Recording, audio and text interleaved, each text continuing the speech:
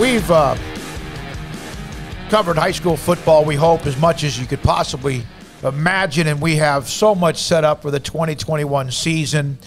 Each week, Connally football, Midway football we'll have on SicEm365 Radio. Last year, we had the opportunity to do Connally football with Shane Anderson as the head coach. He's now at Midway. And Terry Gerik, offensive coordinator, was the interim and now has been promoted as the head coach. At Connally, the Cadets, that's official. I heard from Wesley Holt, the superintendent, earlier today as well. And Terry joins us on SicEm365 Radio. You have been in this business, Terry. Correct me if I'm wrong. Was it 25 years?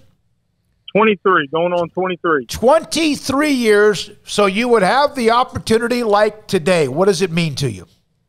I'm blessed. It's an awesome opportunity, especially here at Connally. We have such a great family atmosphere here, and it's just a blessing to be a part of it. Coach, for you to get the job and there to be continuity for a team that I know you've lost some seniors, obviously, everybody does, but you've got a lot of young players, a lot of talent. How important is that for the team to keep that continuity with someone who knows them and knows the system and they don't have to change anything? Well, I think it's huge.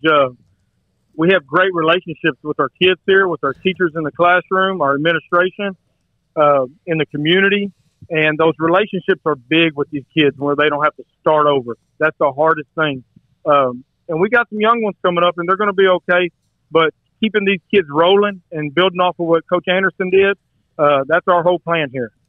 I saw where Shane had a comment in response to the Waco Trib article that announced your hiring, and he was very complimentary. He said he was thrilled for you, and not sure if you had seen it or not, but being with him the last 5 years, what have you learned from him, and what's it like to know that he's as proud of you as he is?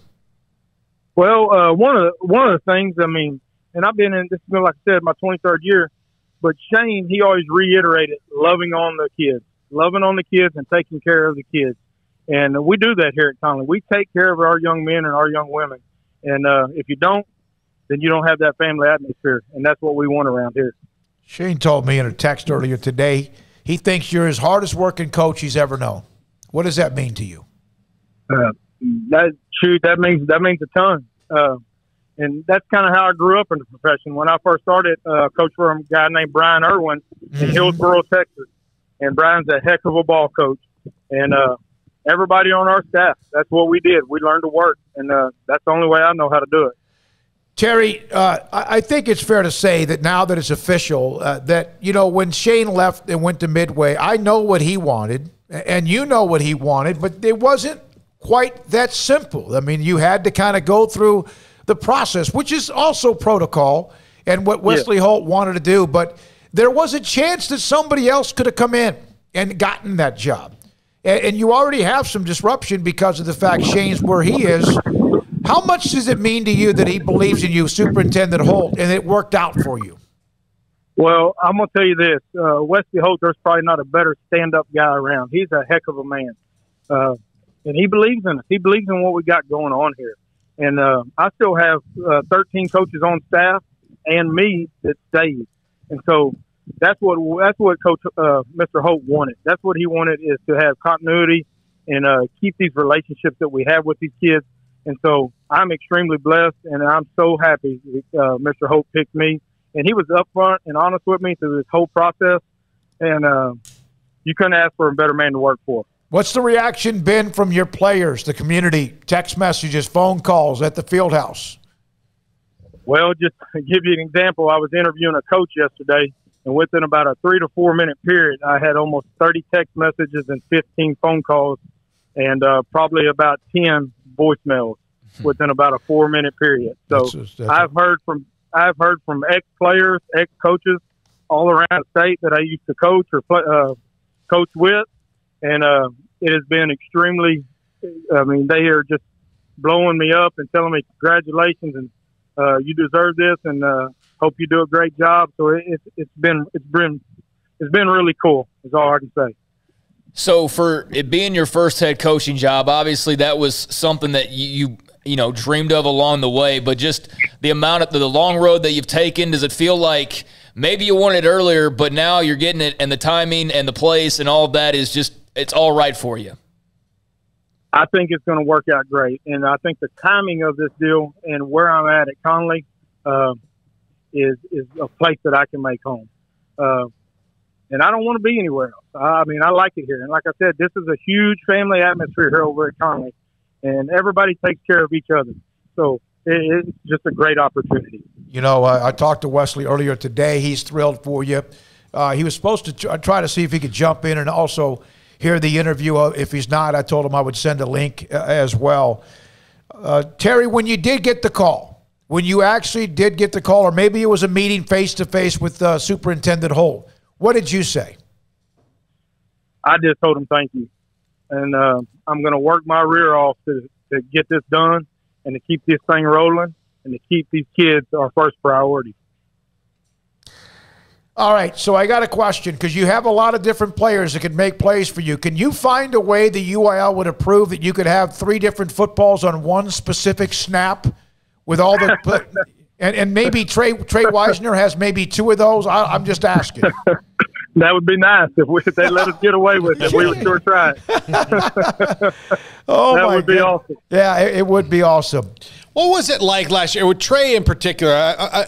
Curious to know this from your perspective as the offensive coordinator. He, in that China Spring game, grew up a lot. In that sometimes when you guys played the better teams, they would focus on him, and it kind of looked like he got in his head a little bit and couldn't figure out that he was Superman. In China Spring, he figured out he was Superman. What was that like to watch? It was exciting. Trey's just one of those young men that when he touches the football, everybody holds their breath. Mm-hmm. And he's a fun one to watch. And he did. He grew up in that game. And we came out that second half. That first half, we were kind of flat. We weren't getting it done. And we made a decision. That boy's got to touch the ball. And we got some other ones that can touch the ball too. But Trey grew up in that game, and it was awesome to see that happen. You know what I thought was, and I don't want to go back to just specifically that game as well, but a recovered fumble may have been the spark for him. Did you remember that play, Terry? Yeah, I remember that 100%. That might have launched him for the rest of that game, that gave, and that kind of teaches him a little bit about both sides of the football and also that he can win a game without just his legs. Exactly. He's not a selfish player at all, and he can play both sides of the ball, and he wants to play both sides of the ball. And so that's one of the things that you love about Trey. He don't ask for the ball. He's not afraid to play defense. He loves it. And so when you have kids like that want to play both sides of the ball, and they're a great teammate, they encourage their other teammates. I mean, you got to have kids like that on your team every year to be successful. Terry, congratulations. We're thrilled for you. Can't wait to broadcast your games coming up. The 2021 season, we'll be in touch with you about that. Wesley Holt, obviously, I talked to him about that. Good luck. Thank you very much. Glad the transition is basically seamless. And Shane Anderson gave you a recommendation. I know that means a lot to you as well. So have a great day. Thank you. Thanks for having me on. That's Terry Gerik, the promoted offensive coordinator. He's thrilled to death, huh? James Akinjo thrilled to death. Terry Gerik got his opportunity. 23 years in the coaching business and gets his first head coaching job. He's been at Mejia. He's been at a couple other places. Hillsborough, I think West, and Terry Gerik now the head coach at Connally, the Cadets. Yeah, well, he could walk into a worse situation than having Trey Wisner on the roster. Mm-hmm. I mean, him alone, and there's others too. It's not just the Trey Wisner show, but last year it was a lot of the Kavion Gaither show as well. He's obviously at Sam Houston now, but Connally's going to have talent, and I think it'll be really fun to watch Midway this year with Shane taking over. I think he'll kind of reset the attitude, and they'll come in with kind of a different focus heading into what they know is going to be a meat grinder of a schedule. And Connally gets to have some consistency and kind of just not stay where they are, but just get a fresh approach on what's been working for them. So excited for both programs, excited for both coaches, and look forward to watching it. Yeah, and it's interesting the way that coaching hires go. Connally, based on what they had, they needed consistency. That's the best choice for them. So if you have somebody on staff like Terry Gerik who can take over and become a head coach and keep that consistency, then that's what you have to do. Midway, they had a much more open situation in that, like, okay, Jeff Hume's gone. He's a guy who took us to a state championship game. We certainly want to get back there, but the circumstances have changed in the district, and things have changed here a little bit. So who can come in here and give us kind of a different perspective as you move forward? And that's what Shane Anderson can do. Yeah, but he has a connection to Midway because he was there twice with Coach Bechtel and also with Terry Gamble. All right, it's 4:42.